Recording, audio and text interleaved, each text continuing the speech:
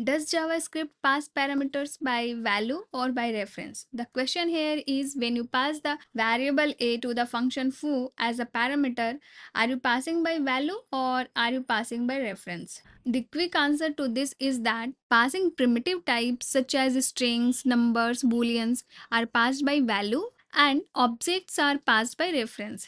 That's fine. That is actually the correct answer. So let me explain what is pass by value and what is pass by reference, because I want to know that you haven't just memorized this answer and you do have a deeper understanding of what's going on.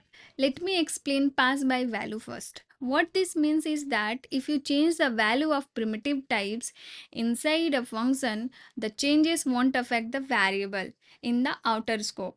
The var a here is the outer scope and inside the function is the function scope. So if a is equals to 1, 1 is primitive types, and I console dot log a on the outside, and actually I also have the call foo.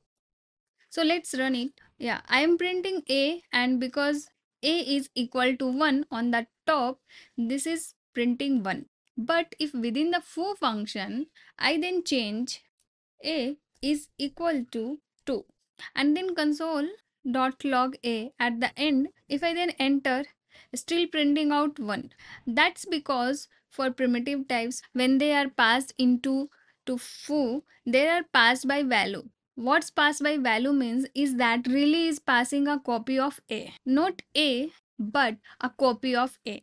So anything you do to a inside the body of this function won't affect this a here, because you passed in a copy of the a and not the actual a variable. If a was an object and then we change the property of a, so a dot move is equal to maybe false. So now it's logging an object with move with a value of false. That's because with an object, and a is now an object, when you pass an object into a function, you are not passing in a copy, you are passing in something that really does point to the a object. When you change a property of that object, you actually are changing a property of the a object in the outer scope. So the question was, does JavaScript pass parameters by value or by reference? The answer is, it passes primitive types such as strings, numbers and booleans by value, and it passes object by reference. So it's really important you get a good grasp on this concept.